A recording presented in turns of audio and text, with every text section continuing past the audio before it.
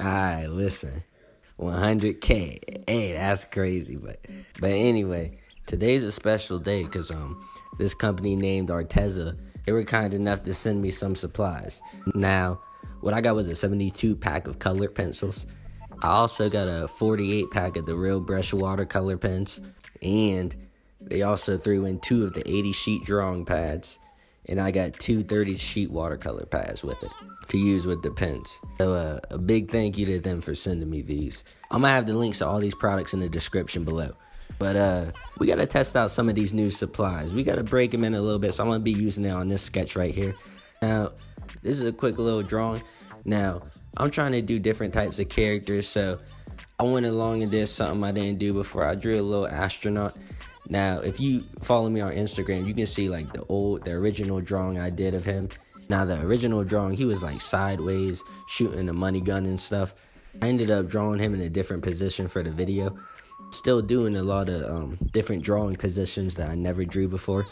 You know, we got 100K now, we gotta step it up a little bit, so you ain't gonna see too much of my characters just like standing still looking straight ahead anymore. From now on, I'm trying to make them a lot more lively.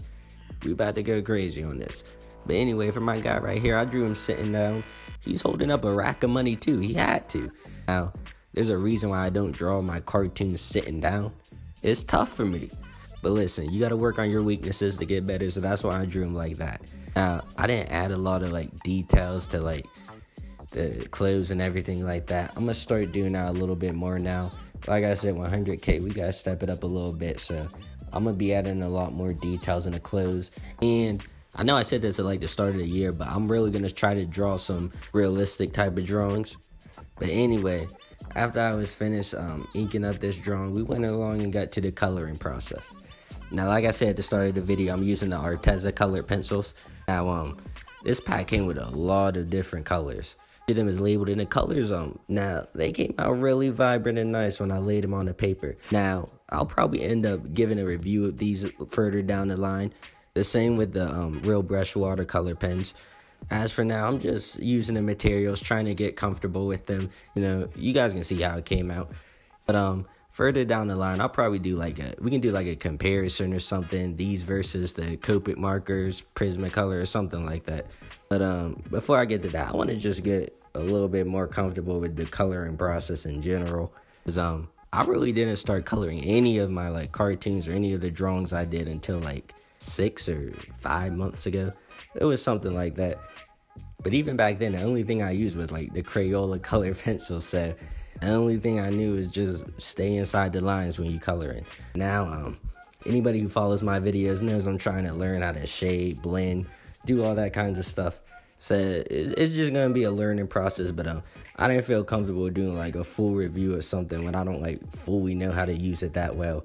But we'll eventually get there at some point. But anyway, these color pencils are gonna be very useful because you can create a lot of realistic drawings using these pencils. Like I said, all the different shades and different colors. So as I'm working towards drawing more realistically, you're gonna see me probably using colored pencils a lot more. Anyway, for the drawing, now normally when I use colored pencils, I would just use one color. I would color stuff with just one solid color. But for this drawing, you know, a while ago I watched one of the Draw with Jazza videos on using colored pencils, like getting the most out of them. You know what I'm saying? So I did a lot with what he said. I laid down like one solid, like the solid base color, a lot like what I did with Copics, and then I layered on top of that. I went with a darker shade, depending on where the light was, to try and make it look like it had depth. I can never say that word, but y'all get the picture, I think. But yeah, I'm really trying to learn these techniques for colored pencils the same way I am with the markers still. If you guys look up a time-lapse drawing of somebody doing like a really realistic drawing of like a face or somebody, but sometimes like the artists mix together like red, orange, yellow, green, and all that stuff, and then it ends up coming out looking exactly like they took a picture of the person. And I don't know how all that works. Don't come on this channel looking for that. I don't know. Maybe like in a little bit we can get there eventually. Like I said, I got a couple of how-to manual books for realistic drawing, so eventually, hopefully, I'll be able to get to that. That's going to be one of my new big goals. But anyway, that's pretty much it for this drawing. Like I said, I'm gonna be using these colored pencils a lot more. But anyway, like I said, I got some of the real brush pens. Now, I didn't really color in a drawing with these because it's gonna take a little bit time for me to get used to them. Once I do, I'm gonna be dropping some videos using these and probably comparing them to like the markers. But these pens have like an actual brush. Like I said, when I first saw that, I thought like there's no way I'm gonna be able to color with these, but it's actually pretty easy to control when you're using it. I thought it was gonna be tougher, but colors aren't labeled like the colored pencils were. But I tried dipping one in water and create like a little gradient of one color getting progressively darker. A lot easier to shade than I thought they would be too. That's another big thing. I thought it was gonna be like a lot more difficult for me, but it wasn't actually that bad.